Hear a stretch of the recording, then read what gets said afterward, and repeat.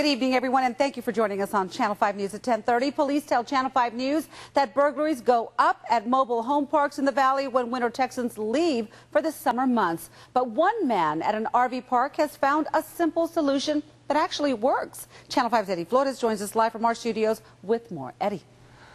Letty, for 30 years, John Hogan worked as both a police detective and in corporate security in Kansas.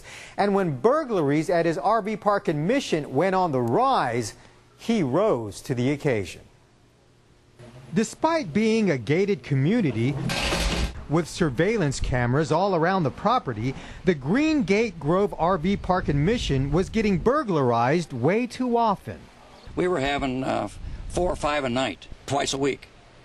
And it was getting so that we had a lot of the citizens in the park here would get up and they'd patrol the place with their golf carts.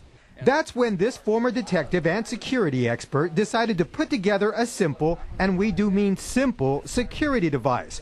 All you need is a riding lawnmower battery, a small siren you can get from any security business, some spider string, and a clothespin. A wooden clothespin with a good strong spring on it. You wire a wire on both ends of it. Hogan then runs spider wire, which serves as trip wire to different parts of mobile homes and sheds. That's basically it. Wow. The minute they walk through that, they hit it. It goes off. They don't know where I'm going to put them the next night. We move them around each evening. And the thing about this spider wire or trip wire that they use, you can't see it at all at night. In fact, even during the day, you can't see it. Did you? And, they were tripped twice since we put them in, and since then they haven't been tripped and we haven't had any break-ins. And instead of the hundreds of dollars it would cost for a home security system and monthly fee, this contraption can be put together for about $40. I think it's wonderful. It's simple, it's inexpensive, and it works.